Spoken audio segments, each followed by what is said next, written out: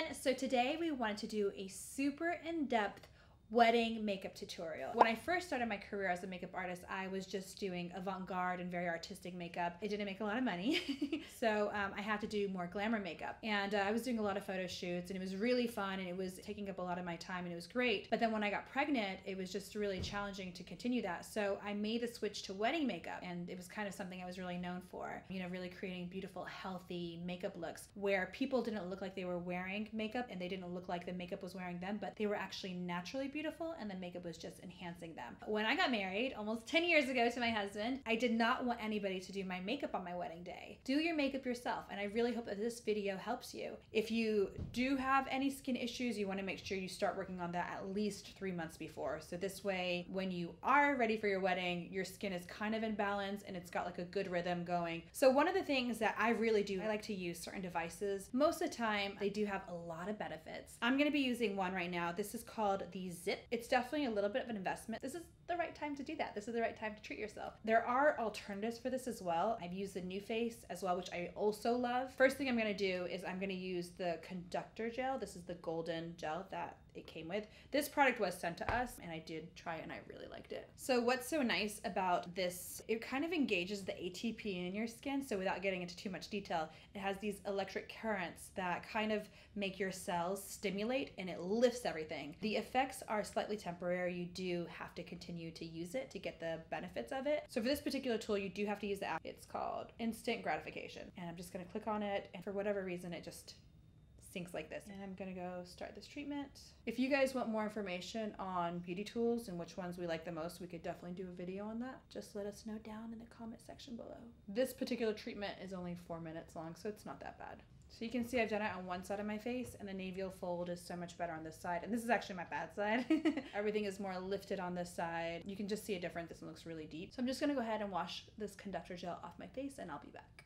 Now to further prep my skin, I'm going to shave my face, and this is optional. I know a lot of people are afraid to shave their face, but why I like to do this is because it really does help get rid of any peach fuzz. It also does kind of allow you to get rid of any stubble in case you have any. Also, it does kind of help exfoliate any dead skin, so it will allow the makeup just to look more natural on your skin. It's really important you make sure that you do shave dry with a clean face, because this is gonna help avoid ingrowns, and you wanna make sure you use a Korean blade. They're really easy to get. The last thing I'm gonna do for skin prep, and I always did this to all of my brides, I'm just gonna take a towel, and I love to use a terry towel. I've just went ahead and made part of the cloth really, really warm. And what I'm gonna do now is I'm just gonna kind of pucker my lips and rub them, not too vigorously, but hard enough to where I can get rid of all the dead skin. So I kind of do this and just rub it in a circular motion. I'm just now gonna apply my favorite lip balm in the whole entire world. It's just the La Mer lip balm. You can see this one has been through a lot. I'm just gonna go ahead and this is my personal one. You can feel my lips feel so insanely soft just from that one tip. I'm just gonna go ahead and now prep my skin using my favorite moisturizer. This is just the SkinCeuticals Skin Firming Moisturizer. And you really need to make sure your skin is primed perfectly. You're gonna be wearing your makeup, chances are, through a lot of different emotions. Maybe you'll be nervous, maybe it will genuinely be hot. This is our Complexion Perfection, and I just like this because it keeps my makeup on all day long. An alternative to this, in case you don't have this, you can use Vagisil, and you can see I'm applying upwards.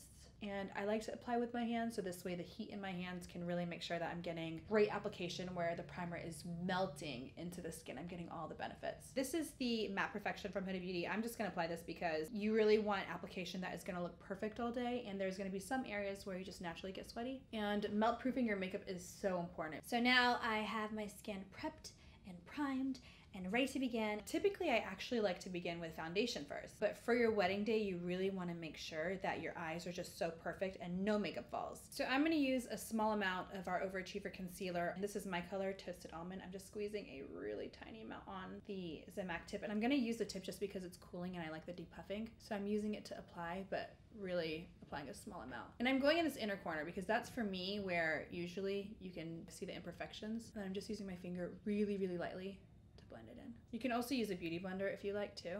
You just want to make sure that the pressure is really, really light here. You do not want to apply too much pressure. And I have such a thin layer. I'm now just going to go ahead and use a powder. I am using our Easy Bake. You can use any powder you like. The Laura Mercier is great. There's so many different powders out there. I'm just applying a small amount here on the Beauty Blender, really small amount. And then I'm just using the back of my hand or a towel. I love using a towel as well, just putting it out and just kind of like stippling on the towel. And I'm just putting a really small amount on my lid. I'm just going to take whatever's remaining on my hand and putting that on the other eyelid. Again, not dragging, just pressing. Very important. For your wedding day, there's so many different looks you can do. I'm gonna show you just a really nice natural look. This is just a really simple kind of wedding makeup look that will work for every single person out there. So I'm just gonna go ahead and I'm grabbing, this is Sandalwood from our Rose Gold palette, and I'm just using a fluffy brush. This is the Morphe G24 brush. I want to kind of contour the lid. So if I look straight and I look in the camera, I can see I have a lot of lid space, here, a very prominent brow bone. So I'm just gonna apply a small amount of shadow on that brow bone to soften it. I'm just gonna use a nice shimmery tone on the eyelid. This is a really beautiful gold color. I'm gonna use 24K from our Rose Gold palette. I'm going first with the center of the lid, so the most, like the heaviest amount is there, and then I'm working my way in. I'm just gonna apply a small amount of the fluffy brush just to kind of blend it. I'm going for a very soft, beautiful wedding makeup. And you're using your ring finger before you get the ring. It's the last time you're gonna be using it without a big ring on it. I wanna look kind of innocent on my wedding day. So I'm gonna go with a very kind of innocent, really simple eyeshadow. So now what I'm gonna do is I'm gonna grab an eyeliner. If you're somebody who doesn't like eyeliner, that's totally fine, but I do recommend an eyeliner, and this is why. I don't think it needs to take over your look, but I think you need to shape the eye. So for instance, my eyes, I want them to look bigger. Liner is gonna help me achieve that. I also want them to look a little bit more lifted. Eyeliner is gonna help me achieve that. This is a waterproof liquid liner. Love it. This is from Stila. Super long lasting. In case you're a crier, go for waterproof. I've had a lot of brides who started crying on their wedding day while their makeup was done, and I was able to really avoid having any issues to redo their makeup. For myself in particular, I'm lifting. So that means I want this outer corner to look higher. So I'm taking the tip of this and I'm just literally pressing it on the outer half of my eyelid. I am going to go ahead and use a close-up mirror because I want to make sure this looks really good. So that's pretty much all you want, and I'm just going to do a really small line on top to make my eye actually look completely bigger. So I'm just putting a small line here, just literally pressing. And you really want to make sure that when you're doing the liner, you kind of like do a little bit and you look, you do a little bit and you look. And I know that seems really tedious, but you're going to get the most beautiful shape for your eyelid. I want to set that liner. I know that sounds weird because it's eyeliner, it dries completely. I'm just gonna use an angled brush. This is just any angled brush. This is from Sephora collection. I'm gonna take that cake liner and I'm just gonna use a small amount, and I'm using it dry. And I'm just going to press it on top of that line. And what's really nice is right now what you can do is you can start to blend out the edges of that liner. Okay, I'm gonna go ahead and do the other side now. Get a really good mirror too. Get one that is like super close up. When I used to do people's makeup, I used to get like in their face. This is pretty much it for eyeliner. I don't want it to be super intense. I'm just gonna go ahead and apply mascara, and then I'm gonna apply the false lashes. And the reason why I like to use mascara first is in case there's any eyeshadow that's on your lash line, you really want to make sure you clean that off. The worst thing is to have real eyelashes with tons of eyeshadow on them and then false lashes on top. It does not look nice. I'm just going to use a primer first, just because I like to protect my lashes. This is the Dior Show Maximizer 3D. I've been using this primer for years. I just feel like it makes my lashes healthier than just applying a mascara direct. I like to let it set, especially because it's white. Sometimes if you put a mascara on immediately afterwards, the mascara can look a little gray and less intense. So you do want to make sure that it completely dries. To be honest, I am not fussy at all with what mascara I use on top, just because I'm a false lash lover. So for me, it's just really important that they look really, really black, and also that they have a little bit of volume to them. I care more about volume than length. I like them to be thick, so that way I get like a nice bushy base, and then I can create length afterwards. This is a really nice mascara from Marc Jacobs. It reminds me a lot of the Too Faced Better Than Sex. Really love the Too Faced Better Than Sex as well. I think I like it maybe a little bit more than this one, but I'm just gonna go ahead and I'm applying a nice layer. This is the mascara I had at my desk. It is really nice. Mona loves this one. And after I apply it on top, because what that does is it kind of pushes your lashes down and then push them up. Oh. Ah! If you get mascara anywhere, leave it. Do not touch it. The mascara will dry, and then you'll be able to move it really easily. If you try to remove it when this happens, it actually just smudges and becomes more of a nightmare. So I'm just gonna leave it for now. My lashes look really, really chunky, really, really spidery. That's great. That's exactly the way I want them. I'm now gonna go ahead and move on to lashes. When I started doing wedding makeup, I was really inspired by a lot of the brides, and I actually created Samantha specifically for weddings. This is so beautiful. When I used to wear these lashes, people be like, what mascara are you wearing? They look that natural, and that's kind of what you want on your wedding day. I'm gonna go ahead and grab this lash, and I'm pulling it out with my finger. Very important, use your finger, don't tug. The curvature of your finger will pull these out really nice and easily. Now I'm just gonna go ahead and measure them to my eyelid, and I have a very long eyelid. For me, these are okay. If you do want to trim them after measuring them, just make sure you trim from the outer edge always. You always want that natural gradient in the front. I'm just gonna trim a small amount just because I think you should always trim lashes a little bit, and I'm just trimming this last edge, just really a tiny amount. This is the lash glue from Huda Beauty. This is tried and tested, the most waterproof lash glue I've ever used. I've jumped into pools with this. I know my friends have gone jet skiing with lots of water, lots of speed, and this stays on. For your wedding day, if you're gonna be a crier, do not use normal lash glue. There are other lash glues that are pretty waterproof, but this one for me is the most intense. So I'm just gonna put a small amount on the back of my hand. I'm just using the back of a tweezer, and I'm applying a nice small amount. And I'm just kind of waiting about 3 seconds and holding it like this. So you guys can see I'm getting a little curve there. So it'll be really easy to apply. Looking kind of downward, just laying it on my eyelid. And now I'm just gonna reposition it. And I'm just kind of pinching it like directly on my eyelash bed. Don't pinch your lid, that will hurt. I'm just gonna do the same thing on the other side. And what I'm gonna do now before this dries is I like to look at both sides of lashes, and I like to make sure that it's symmetric. So this mascara has been there for a good few minutes, so now I can actually remove it. I'm just gonna use a Q-tip. As easy as that, it kind of goes away. That easy, all gone. Now we're gonna move on to the rest of the face, and then we're gonna move on to the lower lash line and then the brows at the very end. In case any makeup has dropped, you may not know. Actually, it doesn't look like I've really caused too much of a mess. I see a little fallout here, but really minimal. But wait till you use the makeup wipe. So this is clean makeup wipe. This is a magic trick. And I'm just gonna go ahead and wipe here. Oh, what? Look at all that. I did not expect that much makeup to be there. We're now gonna move on to the base. I'm gonna use our faux filter in the tone Toffee. Another thing I'm gonna use too, just because I want a little bit like a luminous finish to my skin. I just started using this, and so far I really like it. This is the Flawless filter from Charlotte Tilbury. I'm just gonna take a small amount. I'm gonna go with the lighter shade. This is number 6. A small amount. It's a little beigey. I'm gonna go a slight amount of this too. I really shouldn't. And I'm just kind of mixing everything together. So I'm kind of just applying a really small amount all over. For my nose, I'm just gonna use a very thick concealer. It's super pasty. And I'm just kind of putting it on my nose. I'm just gonna go straight using another brush that's just clean, and I'm just gonna apply pure foundation on my nose. I'm now just gonna grab a damp beauty blender, and I'm kind of just like removing any excess foundation. And the reason why I'm doing this is because I want a really, really natural finish. If you're somebody who needs more coverage and you don't want to use a beauty blender, what you could do is kind of warm your hand up and then just put it on your face. And what this is gonna do, it's gonna melt the foundation into your skin. So you can do one or the other. I did both right now. I am now just gonna go ahead and use some concealer, and I'm just gonna use this, our Overachiever concealer. It's a bit on the full coverage side, but you really can customize it and make it lighter. I'm just gonna squeeze a small amount here onto the applicator, the Zemac applicator. And I'm just gonna use the blend side, and I'm just kind of buffing out any edges there. You can use a blender if you like. I'm not going overboard, and I'm just going to use again the same thing on the other side. It also brightens, so I use the color a few shades lighter, not only to conceal but to brighten this area and to make it look really nice and fresh, awake, well rested, not stressed out, just perfect for the wedding day. I'm gonna take a small amount, kind of go upwards here to kind of make that look lifted. I'm gonna do the same thing on this side too. I'm just gonna use the beauty blender to kind of push any edges in here. And I can see my liner is kind of running in this inner corner, so I wanna nip that in the butt now. Just gonna use a Q-tip. I'm just gonna go ahead now and grab banana bread from Easy Bake. So I applied a small amount with a beauty blender first, just to make sure that the concealer didn't crease. But now I'm just gonna go in with a bake and blend brush, and I'm gonna bake. And I think you should bake all the time. It really just makes you look airbrushed, and it keeps your makeup in place.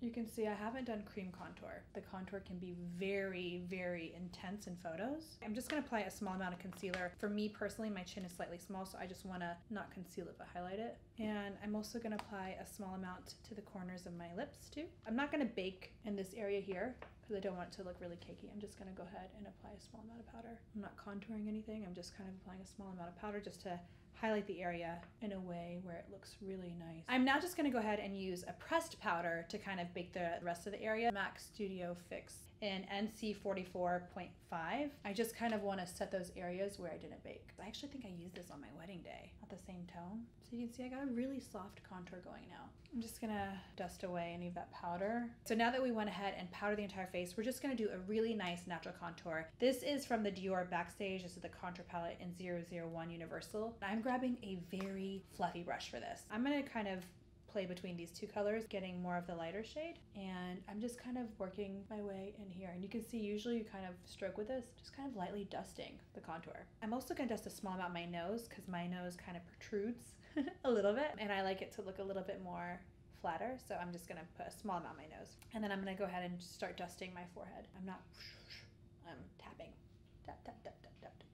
So I'm gonna put a small amount on my jaw. I just wanna see a really natural shadow. We're now just gonna highlight, and usually whenever I'm highlighting, I like everything to be so intense. I like my highlighter to be like so strong. I want people from outer space to see it. I want it literally to be like, bow, bow.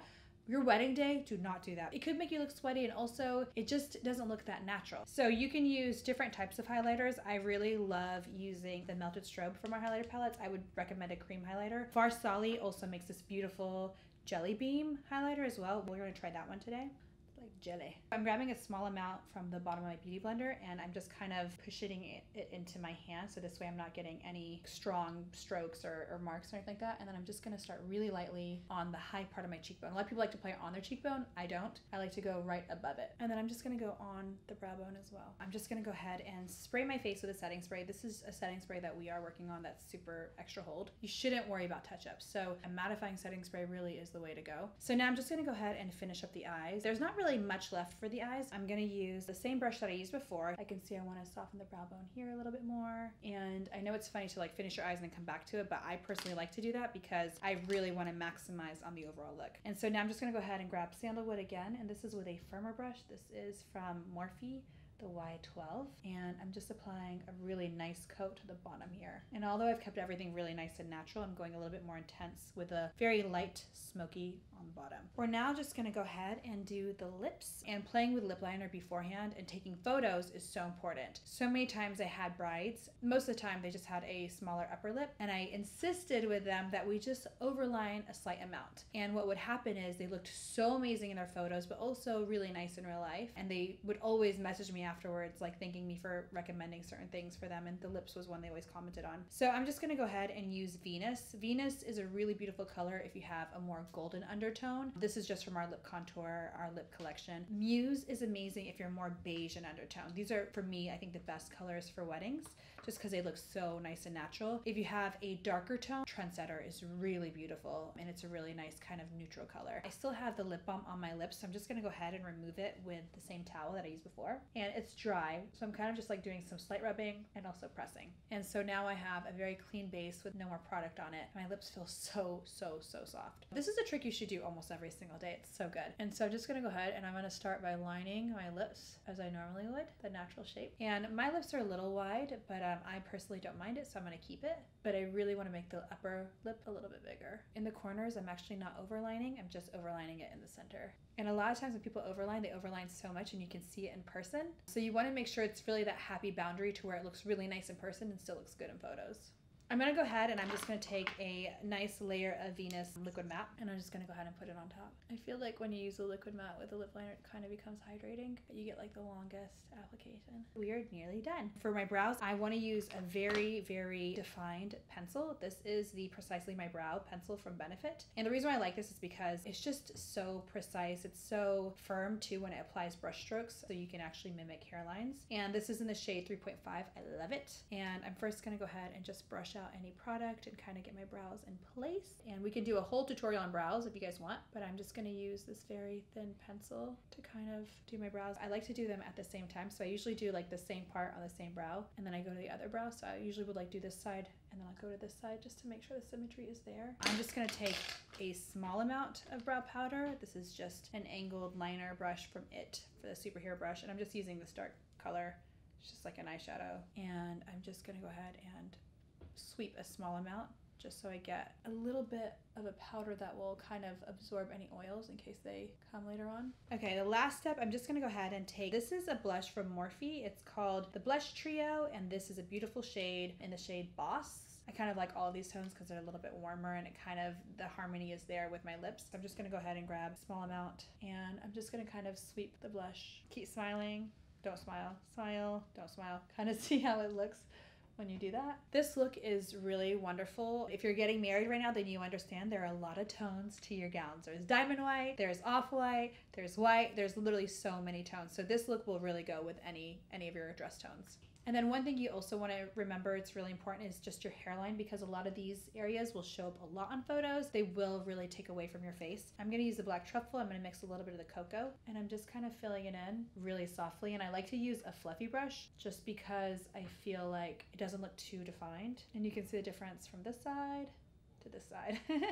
The last thing I would recommend too is body makeup. Body makeup is so important on your wedding day. One of my favorite products to use for body makeup is to use some melted strobe and to mix it with your foundation and then to kind of blend them together. Don't put too much of it, just a nice small amount. And then I would use it with a foundation that kind of sets to powder like our faux filter and put it all over after you've put the dress on, and kind of avoid areas where it's like close to the dress. I would just kind of apply really like just a small amount in areas where you need to. It will look so beautiful in photos. So important. So do not avoid that last very important tip. So this is it. So this is a really simple, easy, very neutral wedding makeup that will look good on anyone. And no matter what your wedding is, no matter how ethnic, non-ethnic, no matter what your wedding dress is, this makeup is like kind of like the most ultimate, most perfect wedding makeup for any occasion. So it makes you look beautiful. It doesn't make you look like your makeup is wearing you. It makes it look like you're naturally beautiful and you're wearing some makeup, which is really important. Everything looks lifted. I look healthy. I look very fresh and like I have like a lot going on. So I hope you guys enjoy this video, and we really are so excited to kind of start doing these super intense, very detailed master classes for you guys online. So let us know what you guys want to see. We're super excited to kind of give you guys everything you guys want.